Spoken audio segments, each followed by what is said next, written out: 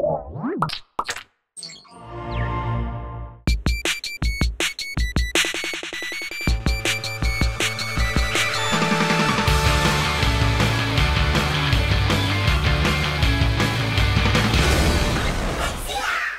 episode of Tekzilla is brought to you by Carbonite. Time to get our HD Nation on. Look, we fantasize about what kind of home theater we would have if funds were unlimited.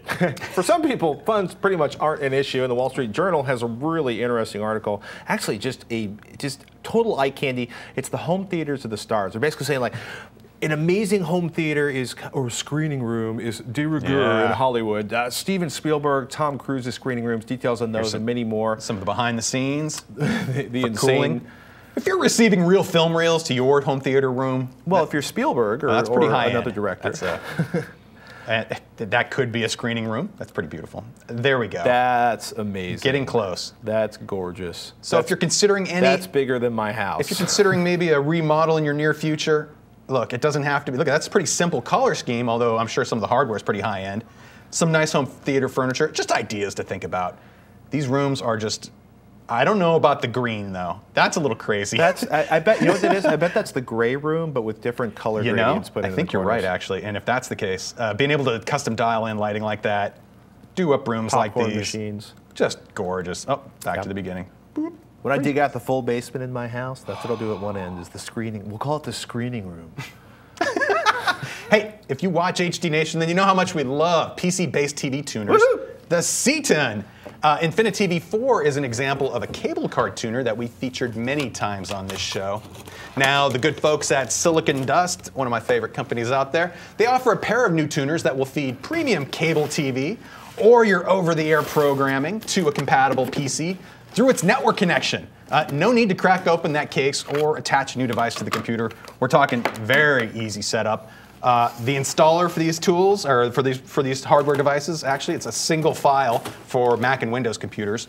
You install it and you run it, and it will find the tuners on your network, get it all installed. Linux supports there too. Like I said, the software detects the networked tuners, performs a channel scan, and it actually includes a quick TV app that lets you basically check to make sure that it's tuning the channels correctly and that everything's working as it should. So I plug this thing in somewhere near where my cable comes into the house. Yes, you'd have to be close to that and somewhere to plug it into your home network, and then the cable card just stuck right in next to there. And do I put one of these on each of the HDTVs where I want to receive the data? No, actually this will then deliver the content through your network. Okay. And reach to a computer device, really. So you're talking to a home theater computer that instead of having to install that tuner in the computer, you'd be able to just access it across the network. Now this is the Prime tuner, the HD HomeRun Prime, that gives your cable card tuning. Now if you wanted over the air, what you're holding is their dual tuner. Beautiful little speedy tuner that incorporates dual tuning over the air, that's ATSC, or unencrypted cable signals as well. That's the actual antenna I was testing it with, and I live up on a pretty tall, or up on like the top floor of my building, so I was surprised how good the sensitivity was. Very fast channel scanning. You're 90 feet up in the air, too. I am, but that's a pretty ridiculously tiny antenna I was testing with. Dual tuners, but the speed of the tuners and the sensitivity were excellent. And you have to really have dual tuners nowadays. So you're enabled on your computer tuner software to be able to watch one channel live while recording a second channel. That's really why you need at least dual tuners. Now for the Prime, it's a 3-tuner design, and it's driven by that single M-Stream cable card. Simple setup, like I mentioned. The software just automatically upgrades the internal firmware of the product as soon as it detects it and finds it. And it also guides you through the setup process. And I actually have the app here installed. Actually, I'll show the setup in Windows real quick. I have to say, it's just kind of fun. Here's with both tuners attached in Windows Media Center. The 3 tuners for the Prime, the 2 tuners for the Dual, going right along. And yes, confirm, and there it is, selected. Oh, and here it is for the signal strength scanning. Again, I've worked with a lot of over-the-air tuners that this process takes forever to go through all of the channels that are available and to pull in the signal strength. This blew through it and allowed me to unselect the channels that I didn't receive. Now for the Prime, setting up the cable card. Cable cards are finicky. Either it's just going to work for you first time, or you're going to have endless amounts of problems trying to get it to work. For me, this is probably the 2nd or 3rd cable card device I've installed personally. I've done it for a lot of other people. I had to make about half a dozen phone calls to my cable provider until they finally escalated up to a case specialist who spent his afternoon diagnosing the problem. Successfully, I might add. It was on their end. I then ran into an odd bug with the HD HomeRun Prime in Windows Media Center, where the Prime wouldn't tune a channel unless one of its tuners was currently active. It's a catch-22, really, if you think about it. It's an odd bug that some other users have reported, and apparently there's a fix coming in the next software firmware update. The Quick TV part of the program, though, was unaffected, and if I had that running, the other tuners would then be active and accessible. Really, the bottom line for these products, though, SiliconDust, it's a home run. HD HomeRun Dual and the Prime bring TV tuning to almost any computer connected to your local network. Now, the Dual is about $100 online, and it's currently my favorite over-the-air tuner for computers, without a doubt. It just worked flawlessly. The cable car tuning Prime, on the other hand, can be had for about $195, and it's close to perfect, except for as far as network tuning devices go. And I'm going to follow up on that one particular bug I was encountering. A lot of other people experienced no issues like I was experiencing, but other people were, and we're working on it. Apparently, the next firmware is going to fix it. So can you tune more than one channel on this simultaneously? 3 tuners in there, so you could be recording up to 3 things simultaneously. You could be using one of the tuners to watch a live program while recording 2 other programs. Compare that to, say, the Ceton InfiniTV 4 that has 4 tuners built into it. I don't really see 3 or 4 being such a great difference. I mean, it depends. If you have a large household and you're dealing with lots of people watching and sharing a single tuner device, then you might need more. But I think it's just the network-enabled feature, and even for the smallest home theater PCs that have no expansion, these kind of products are perfect because it just requires network access.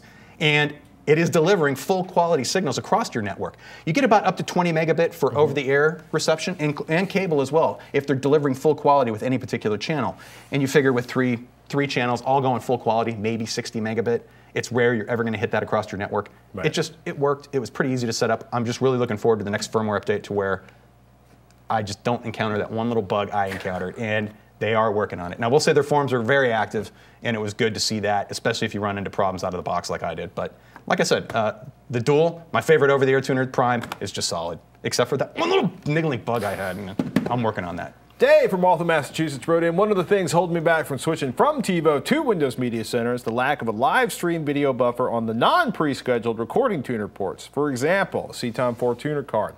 Does the Media Center and Windows 8 improve on this at all? For example, if I'm watching a show and suddenly decide to start recording it, would it go back as far as it could in the buffer to get the beginning of the show like a TiVo would? Thanks. Love the show, Dave in Waltham, Massachusetts. No. It does not. Not yet, anyway. I tried it out using Windows 8, actually, with Windows Media Center, with the SiliconDust HD HomeRun Prime. And so far, it looks like Windows Media Center in Windows 8, as it currently exists, is exactly the same as it was in Windows 7, and I'm hoping that changes. What this person's describing is, say you are watching a show, and you're about 15 minutes in, and you decide to hit that record button.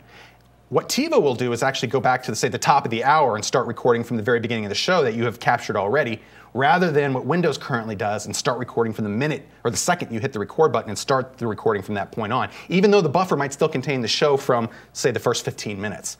Unfortunately, that's something that should be pretty easy to add or tweak, and I'd be curious to see if any of the other recording applications out there outside of Windows Media Center actually do that properly. And if anybody knows that answer, do email us.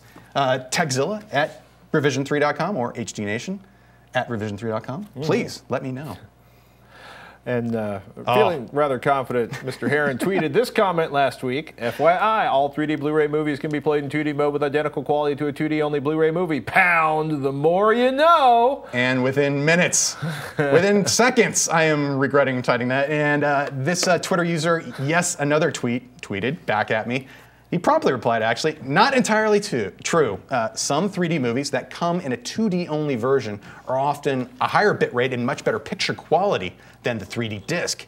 And more examples provided via email. One was How to Train Your Dragon. The 3D 2D version is basically 22 megabit, while the 2D version is 24 megabit. Not much, but here's another example. Avatar 3D, the 2D version, about 21 megabit, while the 2D version up to 28 megabit.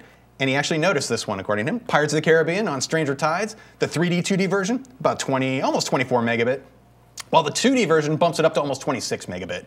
Also noticeable. And finally, the 3D 2D version is not always a tad bit darker, sometimes even lighter than the 2D version only.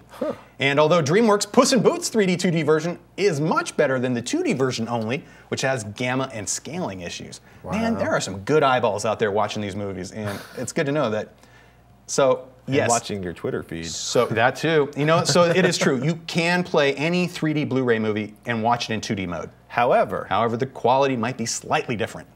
Not an issue, because I'm not buying any 3D Blu-rays. Oh, I'm buying them all the time now. Hey, it's time for the new Blu-ray releases for the week of March 6th, 2012.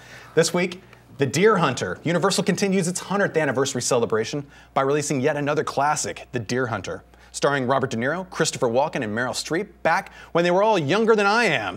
This 1978 film won 5 Oscars, including Best Picture and Best Director, and is now being released region-free in a VC1 codec, 235:1 aspect ratio, and with a DTS HD Master Audio 5.1 soundtrack. Blu-ray.com gives the video quality a 4 out of 5, and the audio gets a 4.5 out of 5. Special features include a feature commentary by the cinematographer Vilmos Zsigmond with film journalist Bob Fisher, 17 minutes of deleted and extended scenes, and the same 9-minute featurette included on Universal's other 100th anniversary releases that goes behind the scenes to give you a glimpse of exactly how the restoration process works. That's pretty awesome, by the way. And as always, check out our show notes at tekzilla.com or hdnation.tv for links to the rest of this week's Blu-ray releases. And now it's time to thank one of our sponsors. Carbonite is there to protect your pictures, your other files from a computer crash, fire, theft, or an accidental deletion by automatically and continually backing up your files and keeping them securely off-site. You're never going to have to remember to back up again. Now, whether you got 1 or 2 computers at home or several computers at your small business, Carbonite is the better backup plan. Over 1 million customers trust Carbonite to protect their home and small business computer files. Plans start at just $59 a year. Start your free trial at Carbonite.com with the offer code Tekzilla, and you'll get 2 bonus months if you decide to buy. That's Carbonite.com and the offer code for 2 bonus months, Tekzilla. Check it out, people.